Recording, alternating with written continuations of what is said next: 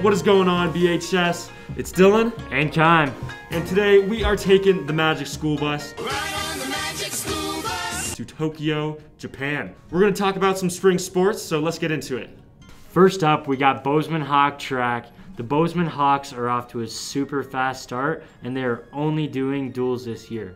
The first duel was against senior high school, and we obviously took home the dub.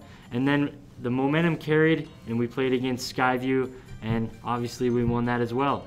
So congratulations to you guys. I can't wait to see what you guys will do this year. Keep it up.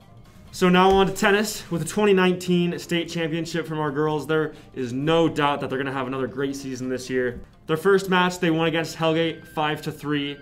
And in their second game against Sentinel, they won that game 7-1, keeping up with the momentum. There's no doubt in my mind that they're going to be able to do great things and take home another state title this year.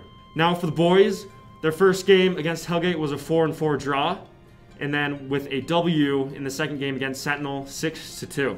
Both boys and girls won against Senior and West, and we're looking forward to seeing some great seasons from both our boys and girls from tennis this year.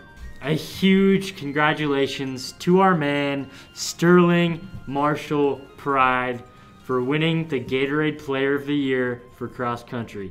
Congratulations, man, and this is for you. We are here with Sterling. So I got a few questions for you. All right. First off, how does it feel to be Gatorade Player of the Year? I'm just like really stoked. Yeah. We have a little bit of a surprise for our boy, Sterling Marshall Pride. So there's a myth out there that you get free Gatorade for a year. Is that true? I wish it was true. Unfortunately, it's not true.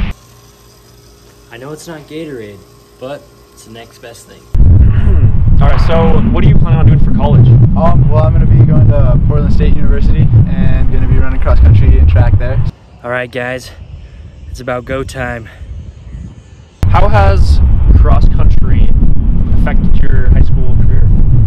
Well, I've made like lifelong friends and like kept me fit, which is nice. Dylan and Sterling are filming an interview.